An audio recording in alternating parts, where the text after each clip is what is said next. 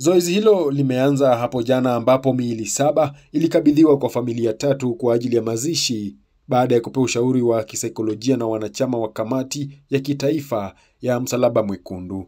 Hii inajiri baada ya mchakato wa uchungu wa utambuzi wa miili ambao umechukua mwaka kwa sababu ya miili mingi ilikuwa imeharibika, uwepo wa idadi kubwa ya kesi na ukosefu wa vifaa vya kufanya vipimo vyote vya vinasaba, yani DNA.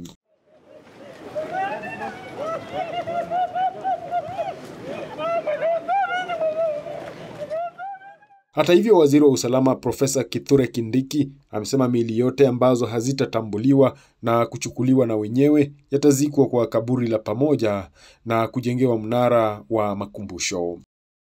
And because of the defilement and the discretion that was done on that scene of crime, the government has decided that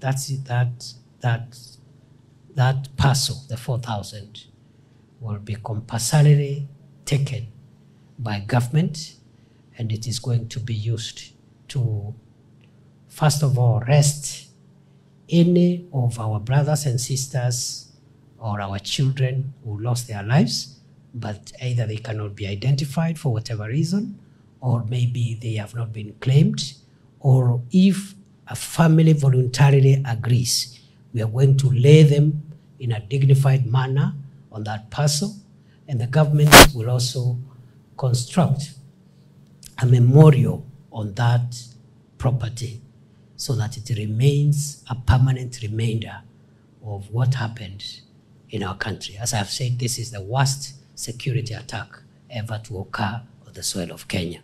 Aidha, waziri Kindiki ametoa hakikisho kuwa wale wote waliohusika kwa vyovyote katika maafa hayo, ikiwemo kufadhili, watakamatwa punde tu uchunguzi utakapokamilika.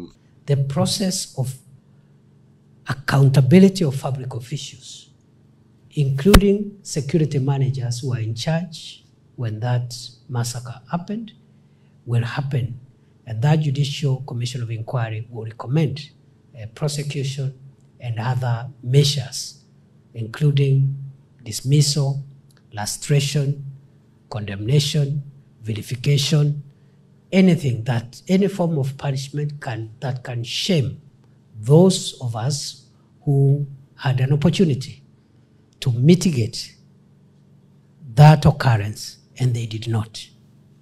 Either they didn't care, or they ignored it, or they underestimated it, or they just looked the other way. So I just want to urge the people of Kenya just to be patient a little bit. We will reach there. As I said, on the very many visits I did to the scene of crime last year, the government of Kenya has nothing to hide. And we will go full hog to ensure there is full accountability.